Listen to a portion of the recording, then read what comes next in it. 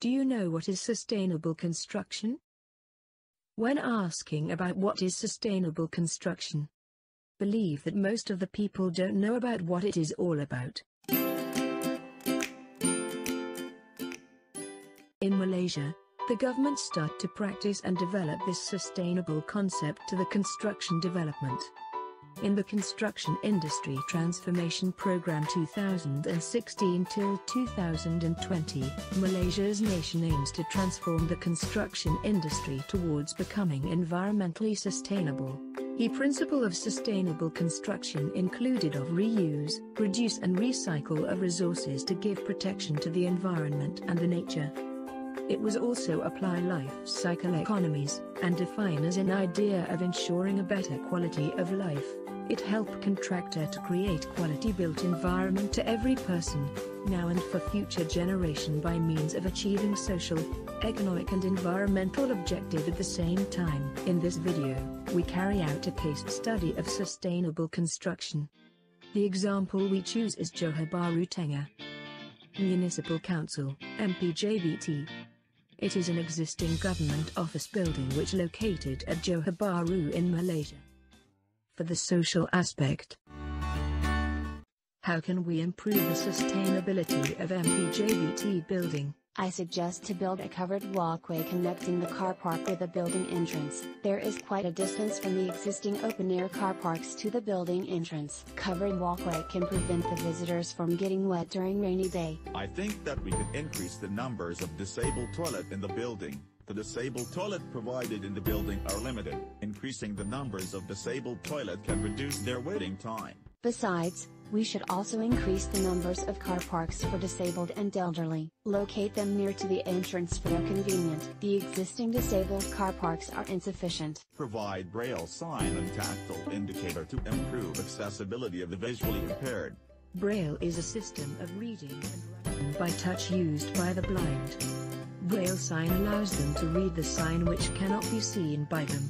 Tactile indicator is a system of textured ground surface indicator found on footpaths to assist visually impaired pedestrians to alert them of approaching streets and hazardous surface. Another aspect that need to be considered in sustainability is the environmental aspect. The environmental aspect of sustainability involves taking care of our surroundings. This includes the ability to maintain the qualities that are valued in the physical environment. The current condition is that the building use glass material for its facade. The impact of using it is glass absorb heat and will reflect the sunlight heat from the building to the surroundings, like neighbor building, pedestrian, car, etc. and, as a result of using it, the temperature inside the building and the surrounding will rise. The improvement and additional modification that can be done is change the facade to living green wall facade, and add a rooftop garden for the building. The benefit is the reintroduction of vegetation into urban environments promotes the occurrence of natural cooling processes, such as photosynthesis and evapotranspiration, thus help reduce the temperature. A green wall in an urban area can help improve local air quality, both by absorbing carbon dioxide and releasing oxygen, and by trapping dust and other pollutants. By adding a layer of insulation, both thermal and acoustic, green walls and roof absorb sound, making a positive impact for both the building's occupants and the local environment. Also, it have been proved, buildings that feature and promote access to vegetation have been documented as having a greater positive human health impact than those without. Secondly, economic aspect. The current issue in MPJBT is lack of natural lighting. The lack of natural lighting will consume more energy for lighting. The lack of natural lighting are caused by there isn't much windows and the ones that are present are mostly covered by curtains. There are many ways to overcome this problem. The first would be to introduce a tubular daylighting system. This system will help transfer natural lighting into the building. Here is how it works. All the components in the daylighting system will be installed. The components are in dome reflector, daylighting capturing dome, reflecting tube, and lighting features. Sunlight will be captured in the dome and transfer through dome reflector, reflecting tube, and finally light up the lightings. The advantage of this system is it is energy efficient and easy to install.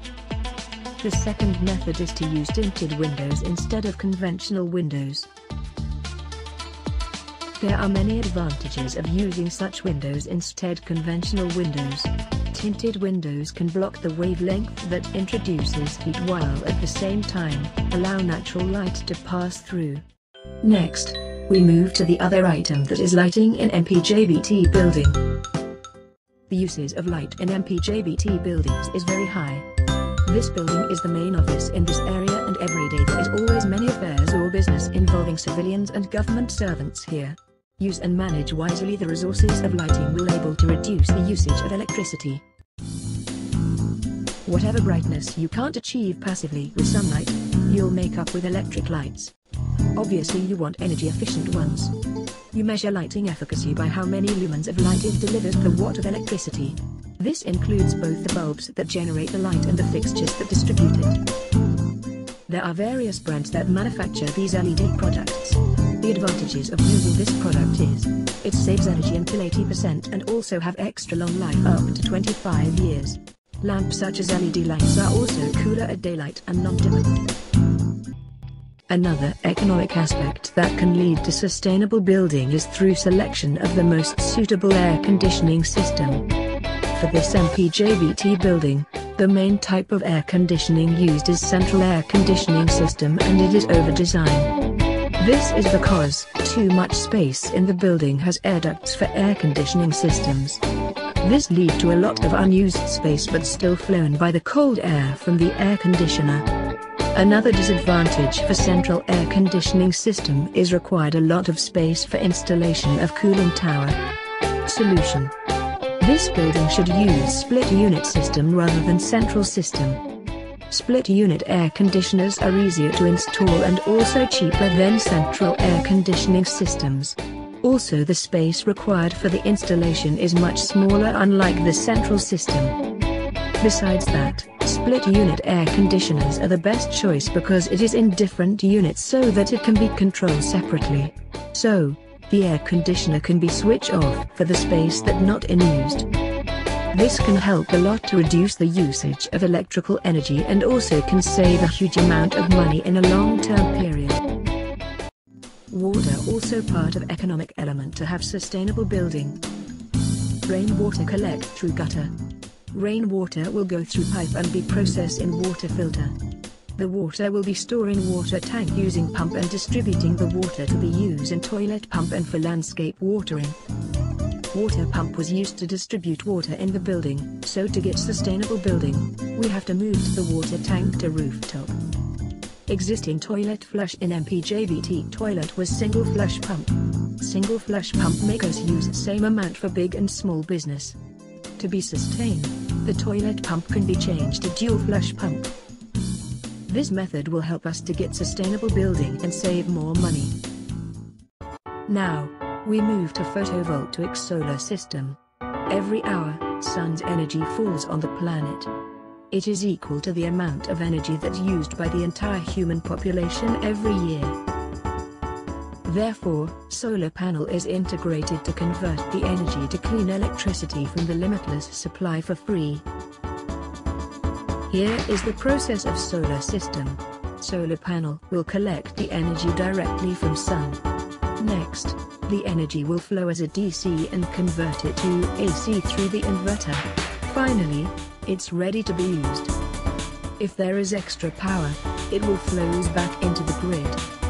The local authorities will pay to the user for the extra solar power that flows into the grid. So, the user will receive financial rewards for the electricity that the solar panels generate.